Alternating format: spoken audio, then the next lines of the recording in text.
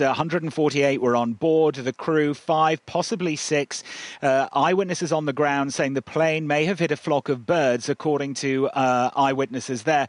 We are hearing from local media, which we haven't been able to confirm, a report that the pilot did radio down saying that he had hit a flock of birds. But at the moment, all we can confirm is that eyewitnesses saw the plane flying into a flock of birds. This was US Airways 1549 from LaGuardia, which obviously is still a busy airport, not as busy as JFK, which most people who watch Sky will probably know, which deals with international flights much more than LaGuardia does. It was en route to Charlotte, an Airbus 320, considered to be one of the safest makes of flight, an Airbus.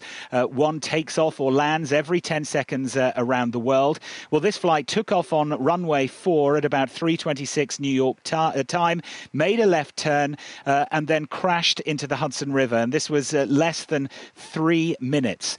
Now, eyewitnesses on the plane reporting really terrifying scenes, certainly that they were told to brace for impact, and then they heard the explosion, which presumably is when the plane hit the water. We understand that there are no serious injuries, but there are injuries consistent with an impact landing. One person on board saying people were bleeding all over. Jeff Kolodje told Reuters, "We hit the water pretty hard. It was scary."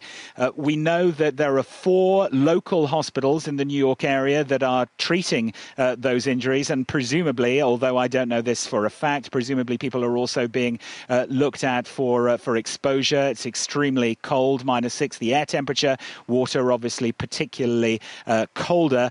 They've been taken to Weehawken Hospital, Roosevelt Hospital, St. Luke's, and St. Vincent. So they will be treating those people there. But as we say, fairly extraordinary that there were no deaths in this. And as you were saying earlier, Anna, to former pilots, this certainly will be, I'm sure, a textbook study for pilots in their training of how to land a plane in extreme circumstances.